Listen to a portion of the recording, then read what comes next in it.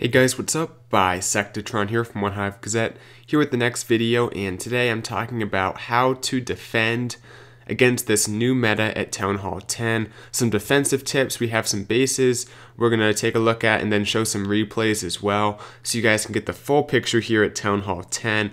For those of my Town Hall 9 subscribers, don't worry, I'll cover Town Hall 9 as well, but right now, gotta make sure I get Town Hall 10 covered adequately because it's so dynamic right now. We're seeing such new stuff. So I'm going to focus on Town Hall 10 at the moment, and especially in this video. Also, apologies to War Whales. I am showing one of their bases, but you know, it's for science, for the greater good, and I'm going to show my own base as well. So I do apologize if I'm burning a base that they don't want burned. But anyway, let's talk about Town Hall 10 defending. Using this base as an example, we'll take a look at another base and some replays as well. Basically, at Town Hall 10, you're defending mainly against hogs. Queen charge more generally, that's something you want to defend in general, but you want to have your base especially aimed at defending hogs. Now, I have seen a few P.E.K.K.A attacks, but I think those are just kind of a fad, and defenders will be able to defend against those pretty easily. If that does change, I'll be sure to update with a new video talking about how to defend that, but I don't think that's as big of an issue right now. The main issue is defending against hogs. First of all, one great thing about this base, notice these anti-queen charge defenses. I guess even more than anti-queen charge, anti-queen walk, meaning the queen can't walk around the outside very easily. You have these two expos which the queen can't reach from the outside, but they can cover quite a bit on the outside here with their range. You also have this cannon down here protecting this area from a queen walk. Also the air defense, because as a queen walks along, it can shoot down the healers if there's no wall breaker entry. Same with this expo here. What these things do, you want to have them spread around your base, these defenses that are tucked back 4 tiles between them and the wall. So count it here, 3 on the cannon, 1 on this little wall thing here. That's 4 tiles. The queen can't reach it, but it can reach her. So that means that it's not going to be a very efficient queen walk unless the queen enters the base, which is a whole different story, and we'll talk about that. Also, the air defenses are effective as well in that same position because, like I said, as the queen goes around, they shoot down the healers, which cut across and get too close. So those are things you want to have in your base right away. But talking about the overall setup and what the hog attacks are supposed to achieve, if you guys go back and watch my hog attack video just a few videos back on the strongest strategy at Town Hall 10 right now, I talk about the 2 things you want to get as an attacker, the 2 important things to do, and in this video, I'm going to address those and how you want to prevent the attacker from being successful with those 2 things. The first one is you want to take out the heroes. Obviously, you have to take out the queen with your kill squad or your queen charge or whatever it is, the non-hog part of the attack. But also the king is very important as well to take out because the level 40 king does quite a bit of damage. Same with the skelly traps. They kind of are similar in that they do damage. And of course the CC troops, that should be obvious, especially if it's a non-hound loon CC, which it depends on the base. We'll talk about that as well. That's the one thing. The second thing is you have to clear out the core area to create a nice ring for your hogs. Hogs are not good going across the middle of a base because they spread out more than the heal spell can cover, and they start getting targeted and surrounded by defenses, so it's just not a good way for the hogs to path, to have them go through the core as well, especially when there's quite a bit of defenses on the outside too. So as the defender, you don't want the attacker to use a kill squad or a queen charge to come at your base, take out your king and your queen. If they get the queen, you know what's going to happen, but try to avoid the king as well. And you also don't want them to clear out the core too easily, which will allow them to have their hogs go in a nice little ring around the base, being covered by 1 heal spell. All hogs covered by 1 heal spell at one time. That meaning that it's narrow enough that they can all fit inside a heal spell. So the core of this base in effect is, let me see if I can surround it here.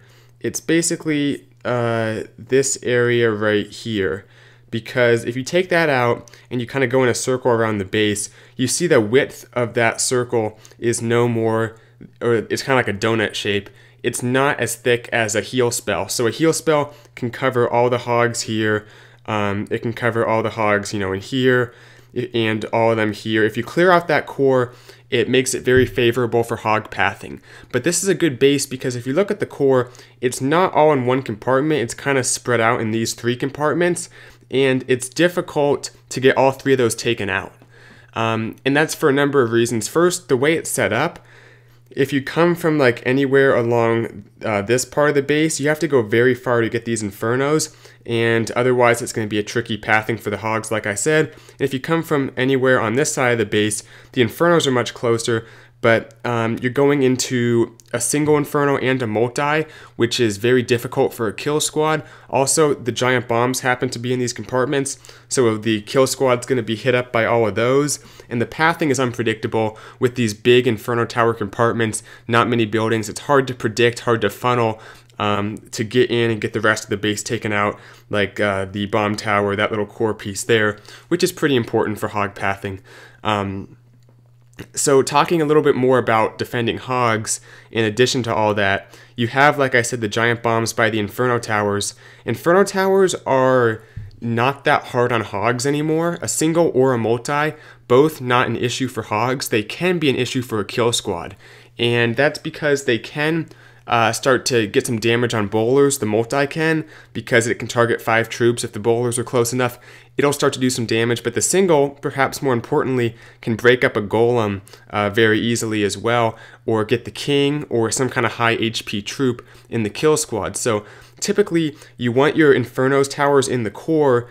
If they're close to the outside, the attacker can ignore them with their kill squad and just use the hogs to take them out. So don't do the inferno towers, way close to the outside like we used to do in the old meta, because they're no longer good at defending against hogs. So you want them near the core, meaning if the attacker doesn't take them out, they're going to screw up the hog pathing, because that's the biggest thing they can do, especially with how high HP they are.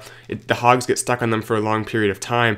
They're best in the core, because that way the defender can, or the attacker can't just ignore them and take them out with hogs. So, like I said, the inferno towers are definitely in the core here, and not in this ring that the hogs can easily traverse. Other things to keep in mind, giant bombs are here, meaning it would force a heal spell in theory if the hogs covered there.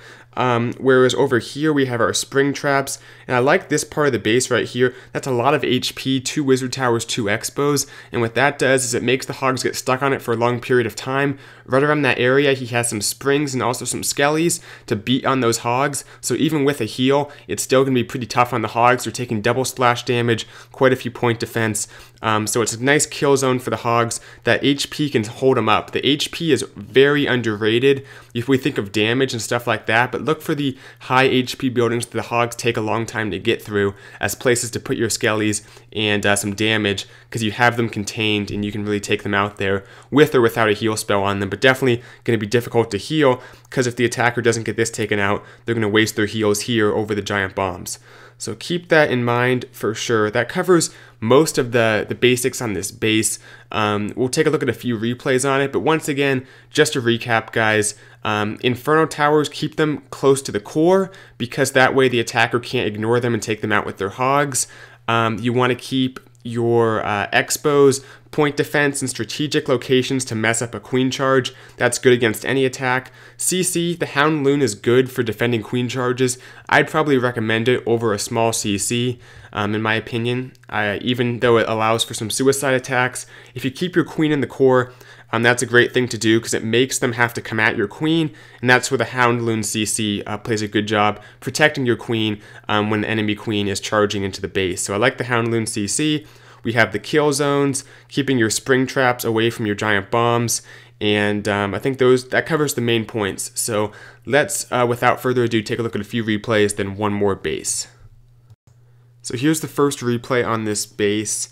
This is Dow attacking it, and not all hog attacks are queen charge attacks.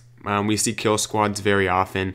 So let's take a look at this one, see how it shapes up, because it's a pretty decent plan. The golem is going to get torn up right here because there's so much damage. I like the compact bases post-update. I think they're best for defending hogs. So in general, when it comes down to it, make your base more compact when you have the choices, just in general.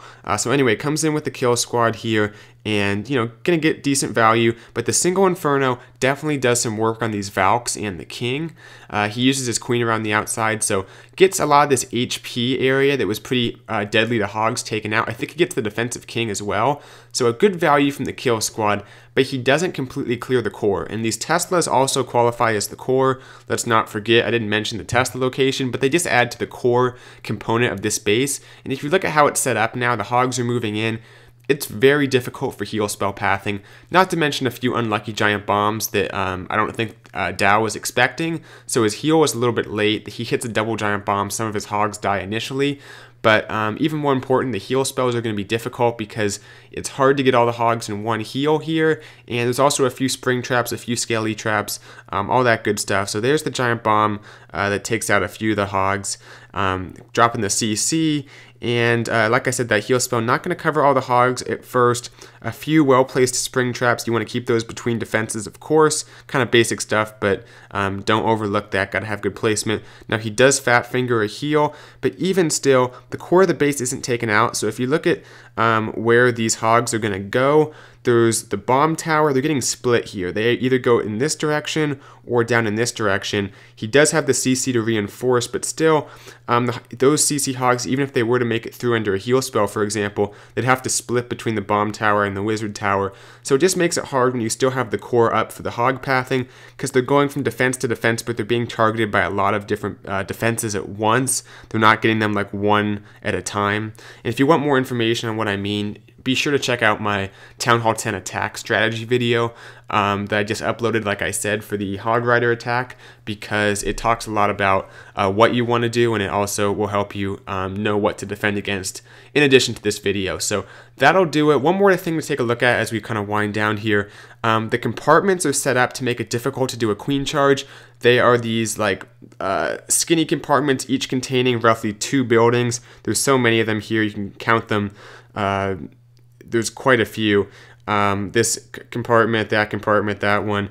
And what these do, these kind of skinny compartments only holding a few buildings, very difficult for queen charges. If you have them arranged in these weird kind of matrix type setups, just kind of all puzzled together there, it makes it difficult to do a queen charge. And if you keep these defenses, the point defense, somewhat spread out, the queen will often be targeted by point defense that she can't reach, which is very beneficial for you. So look to do that, to have these smaller compartments, a more compact base, and no like big windy compartments the queen can just walk through with her healers.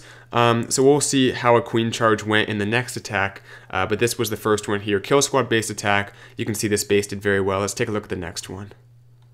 So here's the next attack. Like I said, it has the 5 healers. It's going to be a queen charge, and actually a pretty good queen charge. So I think this only goes to show this is a very nice base, because the queen charge was good. It was pretty well designed. He does, I think, miss the ability. Something goes wrong at the end, but it overall was a pretty good queen charge, but you'll see why it still didn't necessarily have the base taken out. This is a max Town Hall 10, so if you are a little bit lower level, well, this is almost maxed out, I should say. Not everything's maxed. If you are a little bit lower level, do these same principles. It's going to be harder, but as you upgrade, your work will start to pay off, and it's good to kind of experiment while you are not quite maxed out. And that way, when you do get farther upgraded, your base will be even stronger because you already have that experience and you'll be used to working with lower level defenses. So has to pop that ability. It was close there. If he was able to save it, it would have been a better queen charge. But unfortunately, he's going to have to keep the queen up with quite a few rages. And that's the benefit of these expos in good locations.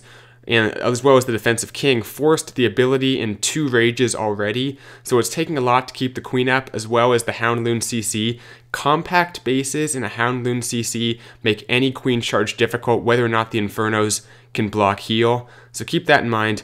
He does a good job with the wall breakers opening everything up, and he loses a few healers to the Expo there, but he kind of gets the queen charge together right now. That rage was a little bit questionable. I think it was just to pre-rage the queen because she's going to encounter another Expo as well as another queen here. Or I guess the only queen, the defensive queen here. So she goes down right about here just because so many healers died. Another benefit of the compact base is that the air defenses, let me pause for a second, the air defenses can also take out healers. But if you look as the queen dies right here, what is still left up? It's a difficult situation for these hogs because, once again, that core is still up. By core, like I said at the beginning, I mean basically these three compartments, this triangle in the middle, and he's really forcing the attacker, who only has 2 heal spells left, because a compact base that's well designed with the Expos, Houndloon CC, Queen in the core, those important factors, it forces a lot of rages. He only has 2 heals as a result, and you'll see that the hogs are too spread out to all fit under one heal. Has to choose to heal the group that's hitting the giant bombs and whatnot. Infernos, like I said, not much of an issue, but they are high HP, which gives the Skellies a chance to get on those hogs, as well as the Tesla while they're stuck taking out the Inferno. And we'll see how this one progresses. But basically, it drops down that first heal there. Hogs are doing okay, hitting a few spring traps. The healers actually kind of peel off towards the hogs here, but forced to use those heals very early. And like I said, it's going to be difficult with the double wizard tower Expo. You basically need a heal over that, but it's hard to keep a heal when you have all the giant bombs initially. So those skelly traps hang around, and these wizard towers are just deadly to hogs. A lot of the base still left up. So that is that's it for this attack. This base I think had a 99% on it, but I'm not going to show any more attacks. Just for sake of time, we'll move on to the next base here and talk about why it's another good example. So lastly here, we're taking a look at one of the bases I designed. Don't have any replays to show on it, but if you take my word for it, and I assume you guys are if you're this far into the video, this is a good base, and I think it'll defend pretty well, especially against hogs. A quick note before I talk about it is that oftentimes, there's going to be other attack strategies used on you, not just hogs. The Witch Bowler is more powerful for sure, now that the heal spell is going to do more for your witches and your bowlers inside the base, which may warrant using one multi-inferno, and just a few extra considerations. Giant bombs along the outside, which this does have partially, and that might warrant a separate video. I wanted to really focus this one on hogs because right now I'm seeing the vast majority of 3-stars using hogs, but it's not a whole lot different for defending against the Witch Bowler, Laloon, and Dragons. Just mainly the same stuff I talked about in previous videos for defending. I think hogs are the biggest change, which is why I'm focusing on them, because they have gotten the biggest buff as a result of the Inferno Tower nerf. So on this base, you can see a little bit different than the last one, and the idea is to put the queen slightly offset, and she can't be taken out by a queen walk. The queen has to actually enter the base in the queen walk, so making it a queen charge. She has to come into one of these compartments here to actually take out the queen, and it's going to be a pretty big investment with all the point defense. We got 2 Expos, archer towers, point defense all around here. So it's going to be a big investment. It's also going to be a difficult queen charge to go any deeper than getting just the queen taken out, because you have the Infernos, which come into play if the queen charge is too far from this direction. And you have the compartment set up, like I said, these little skinny compartments pieced together, making it difficult to do a queen charge. The single Inferno is very good for defending queen charges as well. This goes for all queen charge based attacks, including Dragons and Laloon, so not just for hogs. Notice how even if you do a queen charge, it's difficult to get to that single Inferno. If you come in this compartment, you can't reach it from this compartment, can't reach this single Inferno from this compartment or this compartment. If you look at all these different possible little entries here, they still can't reach the single Inferno just by a little bit, and that's very intentional because the single Inferno therefore can lock onto the queen and take her out. but the queen cannot reach the single inferno. So don't make it too easy to have your single inferno charged. Also notice the infernos are pretty much in what you would consider the core of this base, which is this kind of like this circle around here, making it so that the kill squad, which is not the best against single infernos, is going to have to come in and take that out in order to make the hog pathing work out around this base. And it's going to be a difficult push because you have to get into the middle of the base, a lot of HP, you have expos, inferno towers, the CC, the town hall is also kind of nearby, which is a pretty good defensive tool. I don't think you should ever put it too far outside. I think inside a compartment is often the best place for it because it can really slow down an attack and prevent an attack from one side if you keep it near a bunch of point defense.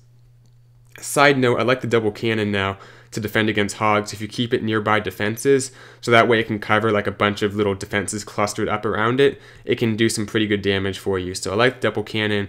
The little archer tower, like the faster shooting one, the geared up one, also can be used, but I haven't experimented with it as much. So I like the double cannon though. So if you look at the queen, she's offset, meaning that if you want to take her out, which you kind of have to do for a hog attack, unless you're going to come across the entire base, which kind of doesn't make it a hog attack anymore, if you come from anywhere in this part of the base, you're not going to get a few key things, most likely the king. The king might go down to a kill squad if it goes into this compartment, but if you just kind of superficially get the queen taken out and not a whole lot more, you have some very tough things to take out with the hogs. You have the king, you have a number of spring traps, which I like putting my springs kind of by these Teslas and outside defenses. Also have a few inside the base as well here. We have the skelly traps by some high HP, the wizard tower, the expo there. I also spread my giant bombs out. You can cluster them around infernos like you saw in the last base, or you can keep them spread out. It just depends on how your overall base is laid out, and that's kind of a judgment call you have to make. But on my base, I keep my giant bombs spread out to kind of force heals around the base and make it difficult to keep the hogs healed up for the entire attack there. So the element of surprise depends if your base gets scouted, which there's a good chance it will in a serious competitive war. At least the wars I see, these 10s tend to get scouted, so don't be too crazy with how you surprise them with these Tesla locations. But I think even all things considered, if they know the Teslas are there, they're still tough, because if you don't get them taken out with anything, it's going to be difficult on the hogs. And if they have to use a few loons to take out some of these Teslas, it's still an investment of troop space, which is going to take away from how many hogs they can bring. So that's definitely a victory. But overall, notice these defenses that are in good locations for defending against the queen walk around the outside of the base, namely this cannon. You have the expo. That one expo is better for a queen charge, because once the queen enters the base, in any of these kind of outer compartments, it can target her, but she can't reach it. You have this expo, this archer tower here, this archer tower here. Partially the cannon, you can reach the cannon from right there. So notice those defenses geared to defend queen walks around the outside, and the expos are kind of a little bit more focused on the inner queen charges, defending those along with the single infernos. But hope this video helped. That covered the main things, the main points I wanted to make. So overall, the biggest things you should take away are keeping a core that has the inferno towers, preferably one of them at least on single target, making it difficult for hogs because they have to either path across the middle, the core of the base, or the kill squad or the queen charge has to go in and take that out. And they're not very good against the inferno towers, the single infernos especially. So have a tough core to take out with the queen charge or with the kill squad. Have a good hog kill zone area where you keep the high HP by some spring traps.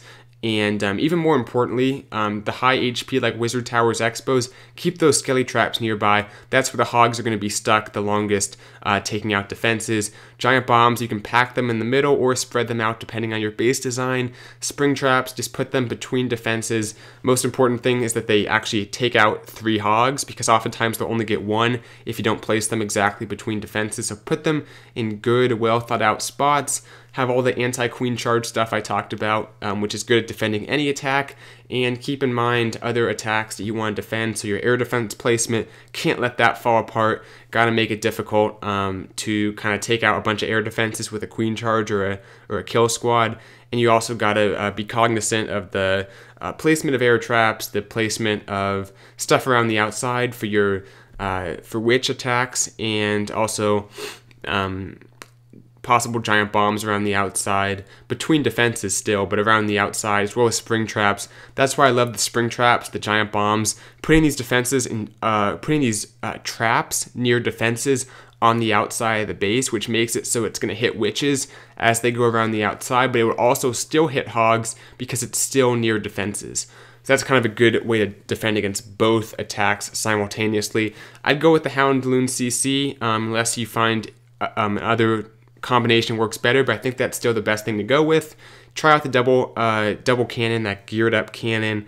I think that's all I can say in summary. Good luck with your bases, and thanks for watching this one. Hope it helped. Let me know what you think in the comments below, and I'll see you guys later. Bye, Sectatron out.